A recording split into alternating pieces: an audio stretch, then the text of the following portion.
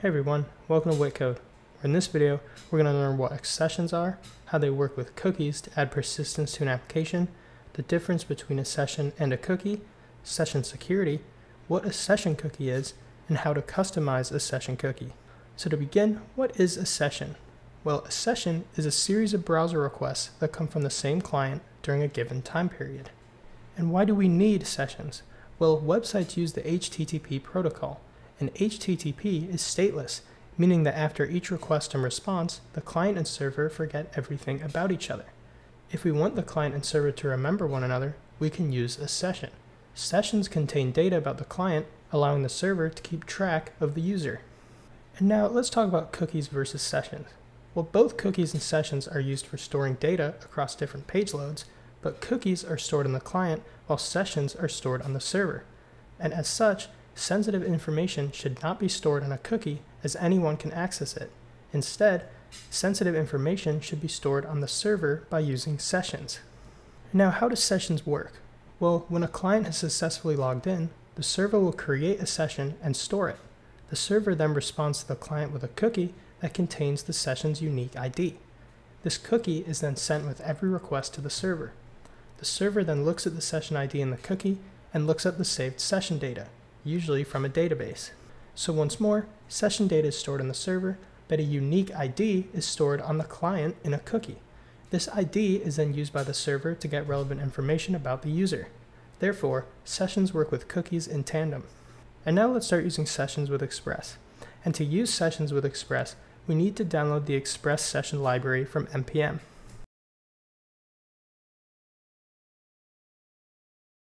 The library Express session creates a session middleware to handle sessions in Express. Express session handles everything for us, including creating the session, setting the session cookie, and creating the session object on the request object.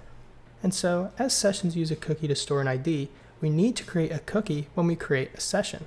Before Express session version 1.5.0, the cookie-parser middleware would need to be used alongside Express session.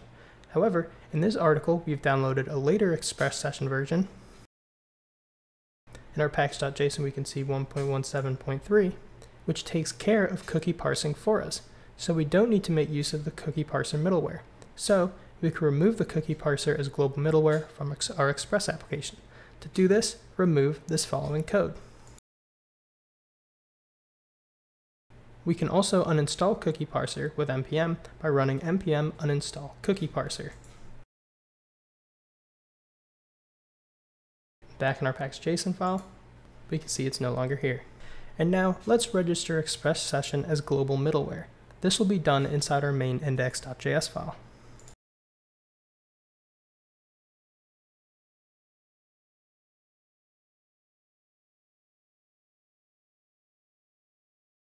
This session function that we pass to app.use takes an object as an argument, and one option to pass this object is secret.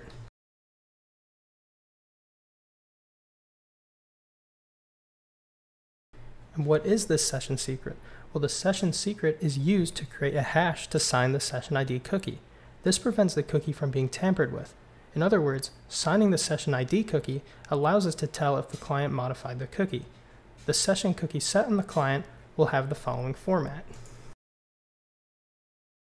where here SID is the session ID and signature is the signature generated by signing the SID with the secret provided to this Express session middleware.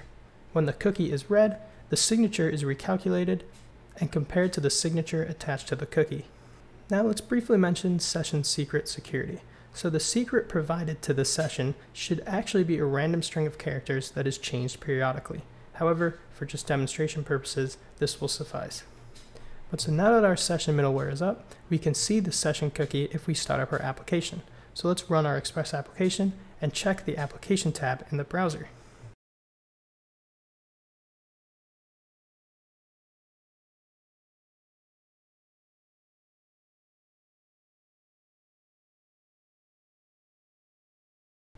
So within our application tab, we can see the presence of our cookie here. And we can see the format sid.secret, sid.signature. We can also customize the session cookie that is set in our browser. So to do this, let's add a cookie property to the object provided to the session function.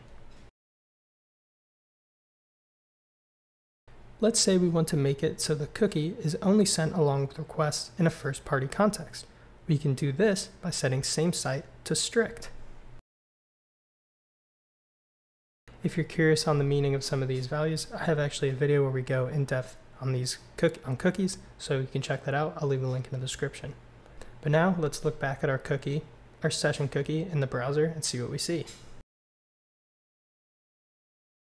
We can now see the presence of the word strict for same site because we set it on the browser by setting same site to strict. And now, the pug form that we made a few articles back has been adding users to our database. But now let's change it to login users that are already registered instead. To do this, let's change the controller function that is called when a post request is made to -login. So replace user.create with user.login in our routes-login-index.js.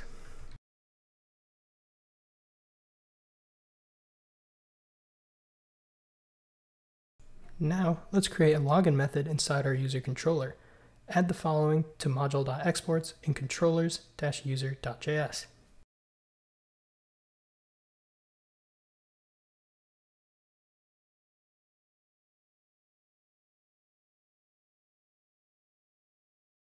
Now, what we want to do is use sequelize to search for the username and password that were entered into the form.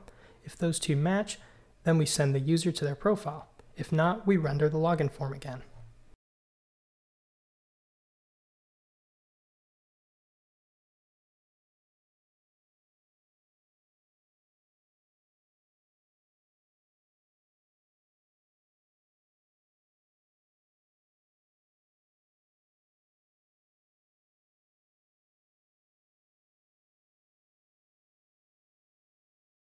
So, the method findOne here is a sequelize method that searches for one row in the provided model using the provided arguments. Here, we are searching for a row in our user model where the username and password match the ones provided in the form. If the findOne method finds a row with the provided information, it returns it. If not, it will return null. And now remember, the express session middleware creates a session for us. We can access this session object in our middleware using the request.session object. So let's add our user object to the session object if the login was successful.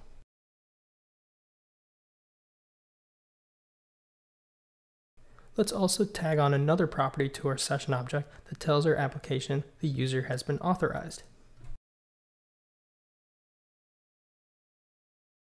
Now, if the user already has a session set with the authorized property, then let's skip the login page and send them right to their profile. Add the following to our -login get route in routes-login-index.js.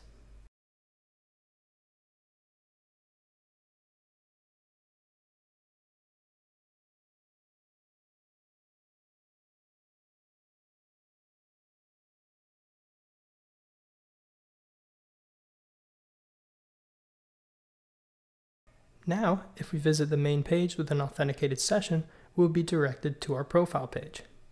Now let's talk about deleting the session. So by default, our session cookie will expire when the browser, not the tab, is closed. And this is because the max age and expires column is set to session, as we can see right here. Setting to session means expire when the browser closes. We can easily change this by setting the max age property of the cookie. However, there are times when we want to manually delete the session cookie, such as when the client logs out. To delete the session cookie, we use the method request.session.destroy. So add the following to our routes-logout-index.js file.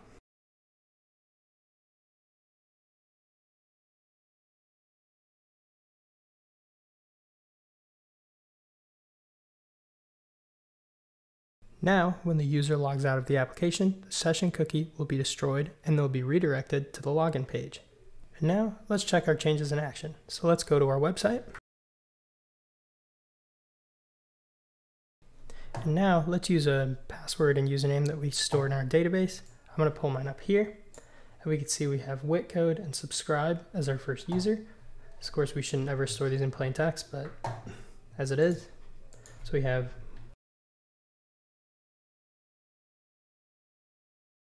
And so it seems we have this constantly running. So if we check our logs, we can see an error in here, cannot read property app of undefined within our controller line 33. And if we look here, it's because we have response instead of res. So if we reload this, let's cancel our server, run it again. Let's try logging in one more time. We can see now we're in our profile, so we have WittCode's profile, WittCode. And now let's see what happens if we access. So let's go to a different route. Let's just go to the home route again. And now let's go back to login. It has found the session and just logs us right into WittCode's profile. However, if we press log out, our session is now destroyed. Let's go back to the main page, go back to -login, and we have to log in again. So this is my video on Express sessions. I want to thank you for watching, liking, and subscribing today, and I look forward to seeing you in the next video. Have a good one.